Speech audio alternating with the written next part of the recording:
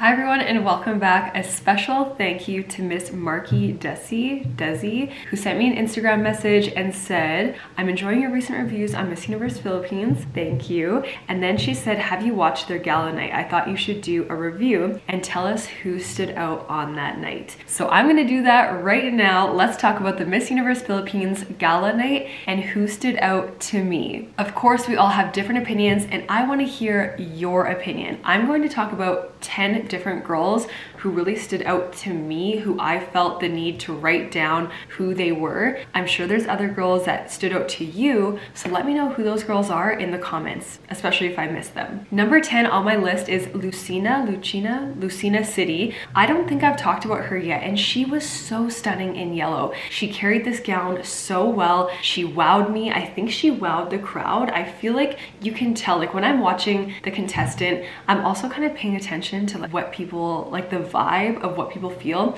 I always wish I was there because let me tell you, when you're at one of these shows in person, whether it be Miss Universe Philippines, one of these events, you can just tell who gives an energy that the audience pays attention to. We really noted that, especially when we went to Miss Universe 2019.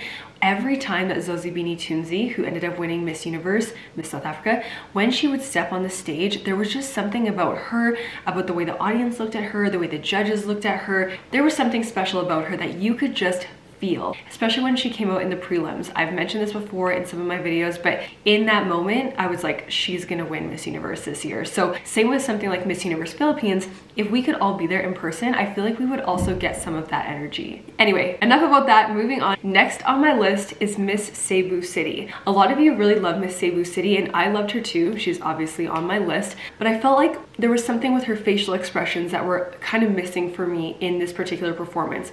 She looked regal, but maybe she was a little bit nervous, which of course anyone's gonna be nervous in any of these performances, but we don't wanna see that you're nervous. The judges don't wanna see that you're nervous, right? Because we understand, but we wanna see complete confidence, being in the moment. So there was something about her performance that read nervous to me. Maybe I'm just reading it wrong. I don't know. Let me know what you guys thought of Miss Cebu City's performance down below. Next up, Miss Pasay. I wanted to put Miss Pasay higher in my list, but I felt like I was actually just so surprised and happy with so many of the other performances that this is where she fell on my list as number 8.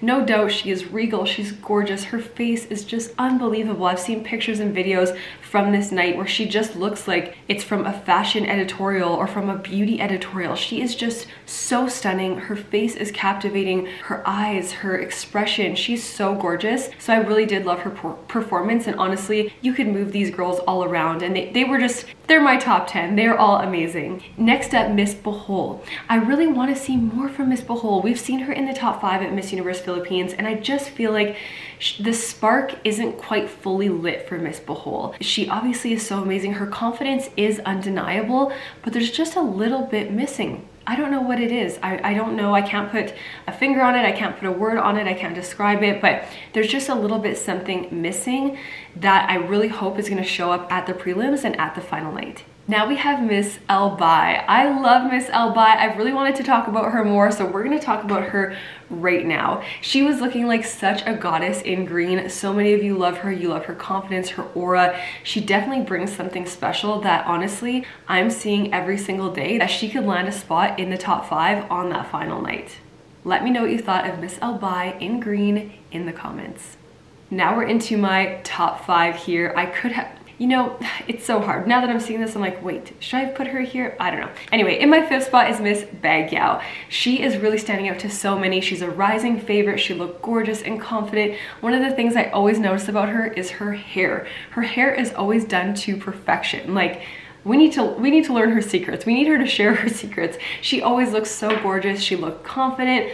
I thought Miss Baguio was just amazing. Number 4, and I have her here because for me, she had one of the best walks, my favorite walks. That was Miss Davao del Norte. I thought her walk screamed confidence. It was amazing. It was like the perfect amount of sass and I just thought it was so great. So great walk, Miss Davao del Norte. In my number 3 spot, one of my consistent favorites lately is Miss Taguig. The gown was unique. It was such a standout. I loved all the green gowns. Like, red gowns are a classic, but these green gowns were just, they were just giving me something special. I absolutely loved them. Her walk was really well done. I really loved her walk. I loved her hair, her confidence, the way she was looking at the cameras. I thought Miss Taegeek killed her walk, and honestly, I could plop her into the #1 spot and be satisfied as well. I thought she was just looking totally amazing at the gala night. Let me know what you thought of Miss Taegeek below. In my #2 spot, this top 3, it was a fight for this top 3. In my #2 spot was Miss Oriental. In red, she looked so regal, so gorgeous. I really feel like she just nails it every time. If there's anything, I would just want to see her more. I want to see her on the stage for longer. Same goes with my #1 spot. I'm sure you guys can guess who it is. Who do you think it is? Comment who you think is my #1. It's Miss Makati. I tried so hard to not have Miss Makati as my #1. I know that sounds crazy, but I obviously am showing some favoritism towards Miss Makati. She just slays it for me every single time.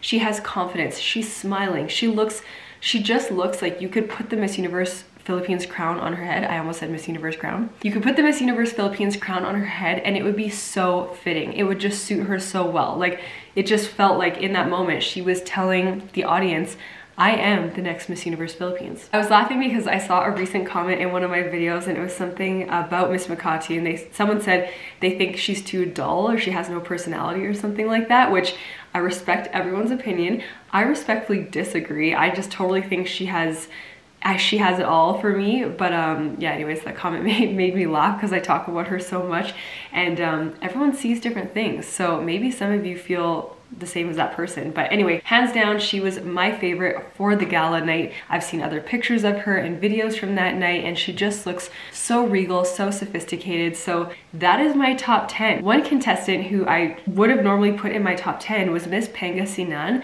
but she took too long on the runway. She totally took away from the time of the contestant behind her. I forget who that was, but she just took too long at the end of the runway, which I talked about this in my last video, or 3 videos ago, that is something you have to watch out for. You don't want to be too quick and you don't want to take too long. You definitely don't want to take too long and take away from that time from a different contestant, because it just, you know, it's not great. So anyways, I was a little bit disappointed to see that, because you always just feel so bad for the next contestant coming down the runway. They don't get that moment. Anyways, loved the gala night. Everyone looked amazing. I know there was other favorites, Iloilo City or Iloilo, I forget who it was. She was amazing. There were so many amazing gowns and walks. So let me know if I missed your favorite in my top 10. Let me know who they are in the comments, and let me know who was your #1. If you could only pick one girl from the gala night, who would it be? With that, I hope you're enjoying all of these Miss Universe Philippines videos. If you haven't watched them, I have a top 10. I talk about the new crown. I talk about my favorites in the swim presentation thing that they did just the other day on Boracay. So check out those videos. Let me know what you guys think of those. And of course, let me know what video you want to see next. I will be highlighting a different country contestant for Miss Universe in the coming days. You guys have shared your suggestions. I recently highlighted Miss Colombia, the woman who will be representing Colombia at Miss Universe 2022. So if you want to check out that video, you can watch that and leave your suggestions on that video for what other countries I should cover. And as always, if you want to see more videos from me, you can hit subscribe. If you want to see more of my everyday life, if you want to see Lily, obviously she hasn't been on here as much, you can follow me on Instagram and TikTok, and you can find us there, and I'll see you in the next video.